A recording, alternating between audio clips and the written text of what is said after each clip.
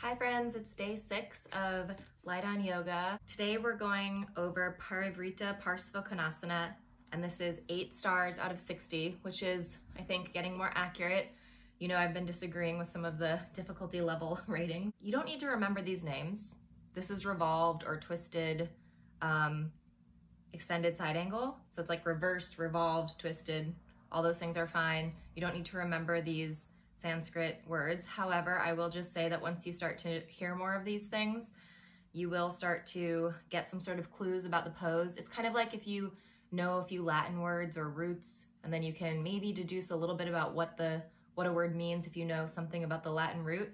So for example, Parivrtta, we already know from Parivrtta Trikonasana, we know that means revolved.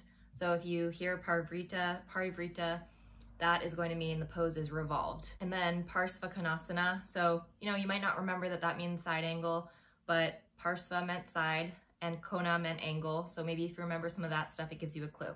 So he says this is revolving lateral angle posture. I've never heard anyone call it that. I'd say it's revolved side angle. But anyways, this also comes up pretty early in Ashtanga yoga in the primary series, even though it's like, I think you need to be kind of warm. But something I thought was really interesting here is in the photo, I mean, I put a photo at the beginning, but here you can see in the photo, the outer edge of his extended foot, AKA the foot of the leg that is extended right here. This is what I'm talking about. The outside edge of his foot is coming up off the ground. So I tried it without doing that and with doing that. And because most teachers nowadays will cue the outer edge of your extended foot, that should be going towards the ground. It should be digging into the ground. The outer edge of the foot should be going down into the ground. However, here it's coming up out of the ground. And this gives you so much more range of motion to complete this twist. If your outer edge of your foot comes up because you're twisting, I guess that's fine according to Iyengar. However, I would just tell you that if you don't do that, if you keep your outer edge of your foot down into the ground, like how it is when you start out, because we start from, again, a kind of warrior 2 position, that is gonna make it almost definitely inaccessible to complete this if you're new to yoga or if you haven't been practicing in a while, etc. So let's give it a try according to his instructions. Oh, and by the way, I thought it was funny that he said that this asana helps remove waste matter from the colon without strain, because, okay, maybe without the typical strain, but this pose, it's a little bit of a strain. Our rice cooker is singing right now. I don't know if you can hear it. Okay, so we're gonna get in. I'm not gonna read through all the instructions again because it's been the same every single time. From Tadasana, you jump. This is again 4.5 feet relative depending on your length. And the exhale and rotate. Hold each side for half a minute to a minute. And he says, in cases where the movements are done first on one side and then on the other side, the time taken should be the same in each case. The general rule applies here. So from now on, we just know that that's the general rule. If you hold it on one side, you hold it on the other side for the same amount of time. All right, let's give it a try.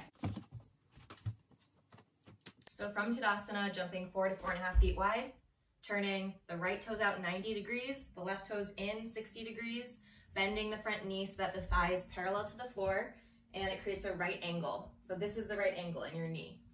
All right, that's about right. Palms facing down. And he says you're gonna just turn. You're just gonna turn. So this would be extended side angle, as we know from yesterday. So we're gonna revolve that. So we're gonna turn all the way around. Again, you're gonna want your armpit on your knee. So this is where it already gets really hard, and my back heel and outer edge of my foot is coming off the ground to make this happen in my body. You're gonna get your armpit on your knee, put your hand on the floor. I'd recommend a block here, and then your top arm reaches up over your top ear. And then you come back up, switch sides. This is really challenging. I don't wanna underestimate or underemphasize the fact that this is really challenging. Your foot has to come up off the floor. So let me just say, I would probably almost never teach this in a yoga class, just because it's a bit confusing. You really have to twist a lot. There's a lot of compression going on in your abdomen. The heel is almost always gonna get strained or come up off the floor. What I would teach instead, and what a lot of people teach instead as a sort of variation on this, is from a lunge, which means your hips turn. So they're not sort of open to the side, but they're turned towards one side, and then twist. Maybe getting the armpit there and reaching up. This still gives you a deep twist and a big opening in your shoulder, but not as much of a strain in your lower body or in your abdomen. Another thing that you could do is keep the legs the way that he wants you to have your legs here, which is warrior two basically.